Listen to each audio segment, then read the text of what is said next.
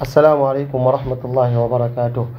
Wannan shine bidiyo namu na 14 a cikin wannan series da muke mai suna koyi Excel. Kamar na yi bayani, insha Allah zai yi bidiyo guda 50 wanda zai bayani tun daga farkon Excel har zuwa gwargwado abin da ya kamata a ce mutum ya sani a cikin Excel.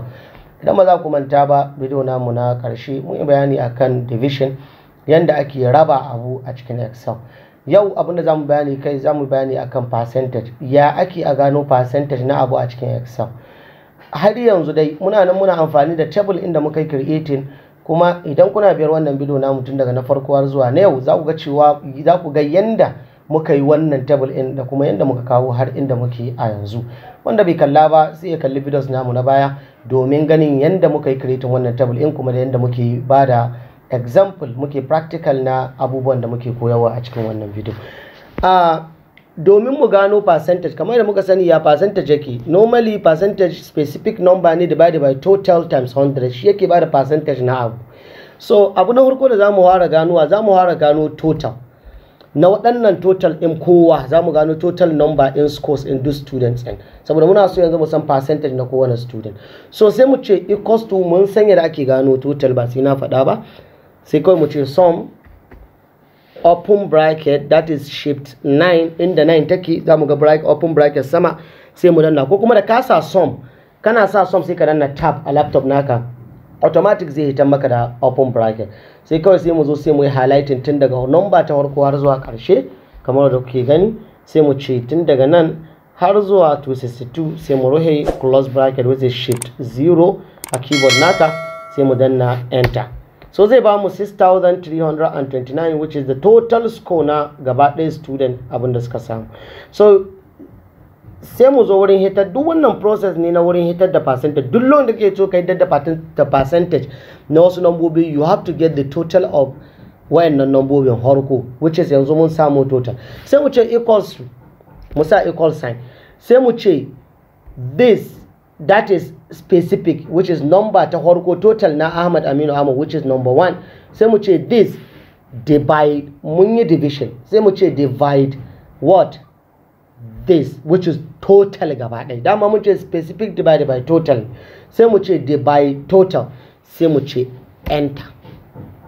So zai ba mu 0.07000 kamar da kuke gani haka.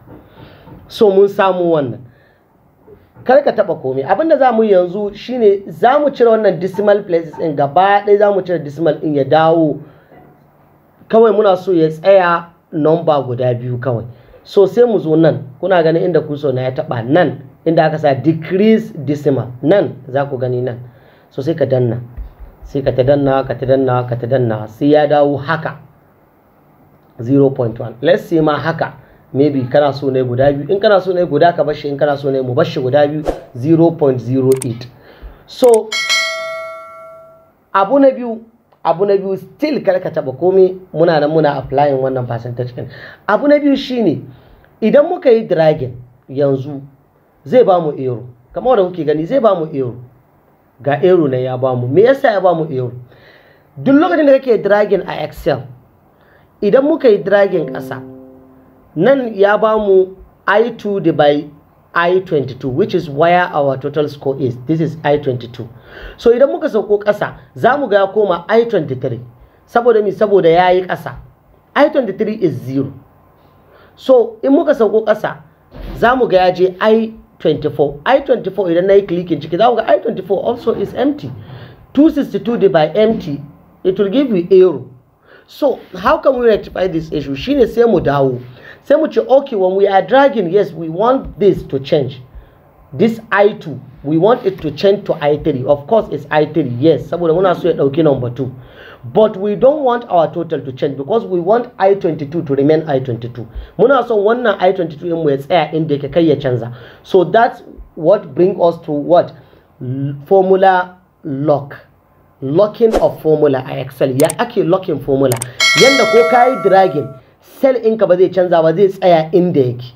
So in order for us to do that, sai mu zo nan cikin formula bar, sai mu zo nan, sai mu yi clicking F4 a laptop namu. Kawai za mu ga dollar sign ya hito guda biyu a I da kuma harkon I da kuma harkon 22 dollar sign ya hito shi an muyi locking formula din mu sani a wasu laptops idan ka sa F4 ba zai yi ba, you have to hold function key that is Fn, you have to hold Fn sannan ka danna F4 sannan ya aiki. So wasu za su sa F4 bai yi ba, so idan bai yi ba kar ka damu ka danna Fn na laptop naka sai ka danna F4 zai locking yanda kake gani sai ka sa enter. So idan ka sa enter sai ka dawo sai ka sake dragging tun daga harko na harkon da kai locking yanzu sai ka sake dragging zuwa ƙasa har zuwa ma cell inda kai total ɗinka zaka ga ya baka 1 na ƙarshe. Mun gani ko ya ba mu 1. Let's just remove this decimal abin nan ya zama ƙwara guda, so zai ba mu haka.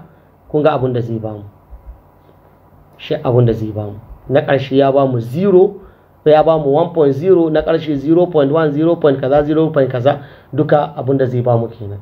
So yanzu abu na gaba shine mu yi timesing in abin da muka samu times 100, mu yi timesing in times 100. Ya za mu yi timesing in times 100 sai kawai mu zo nan under number ko sai mu zo nan ƙasa nan sai mu clicking wannan percentage style ɗin. Kun gani ko sai mu clicking percentage, so automatic za mu ga mun samu percentage gaba ɗai ya yi ta muna percentage up till percentage ɗin mu na 100 kamar yadda kuke gani. So wannan procedure in ka sai kallon wannan video in daga farko har karshe kayi kaɗan kaɗan ɗaya bayan ɗaya ka bi shi, bai da wani wahala. Idan kai applying nashi yanda muka yi bayani zaka samu wannan percentage din da muka samu yanzu nan kamar muke gani, kuma ko ina kake so kai applying percentage yanda muka yi wannan procedure haka zaka bi domin ka samu percentage na komai idan kana amfani da Excel. Sai video namu na gaba insha Allah za mu ci gaba daga inda muka tsaya. Wassalamu alaikum wa rahmatullahi wa barakatuh.